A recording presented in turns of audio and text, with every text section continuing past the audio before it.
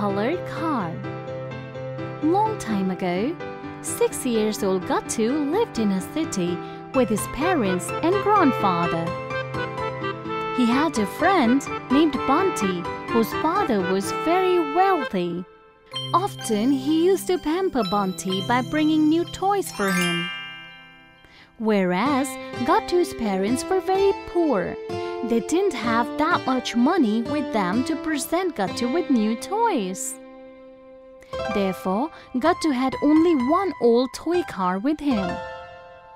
One day, while returning from school, suddenly, on the way, Gattu saw a beautiful red-colored car near his house. After seeing the car, he thought, "Oh wow! This car is so beautiful!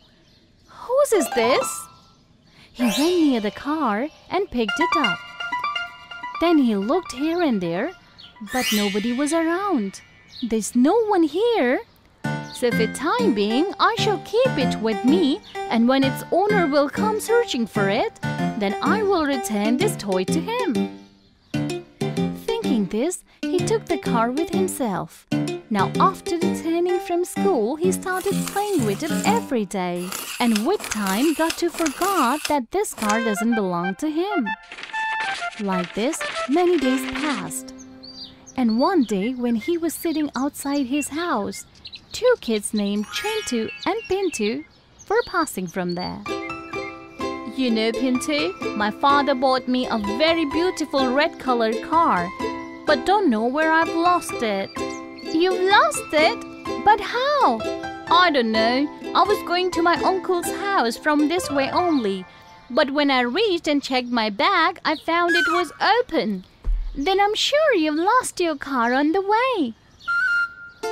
After hearing their conversation, Gattu understood that the red-colored car which he found outside his house was of Chintu. "I completely forgot that one day I have to return this car."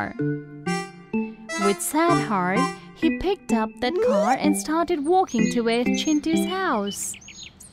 On reaching Chintu's house, he found him sitting outside his house playing with many toy cars of his. After seeing this, he said, "Oh wow, Chintu has so many beautiful cars with him. And I have only one car. And that too, so old.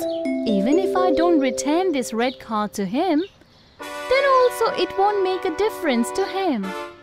Therefore, I can actually keep this red car with me." Thinking this, he came back to his house with the red car. That evening, as usual, his grandfather was helping him with his homework.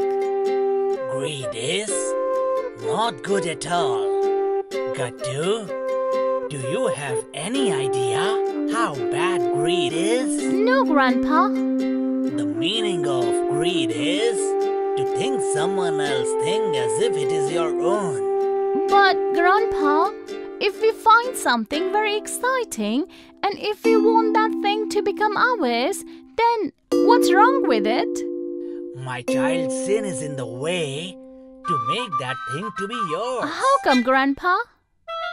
You know, first of all, greed occurs in our heart. Then to satisfy that greed which has occurred, we resort to nasty ways. Like you say, stealing. Then with that small greed which has occurred, we become a thief. And you know that greed is, somewhere or the other, starting point of every evil. Therefore, greed in all the sins is the biggest of all. Grandpa is saying it right. It's due to greed only that I kept Chintu's car with me, and I became a thief. Thinking this, he immediately went to Chintu's house and returned that car to Chintu. Therefore, with Grandpa's wise words, Gattu got to know the real meaning of greed, and from that moment on, by controlling his greed, he never did anything wrong.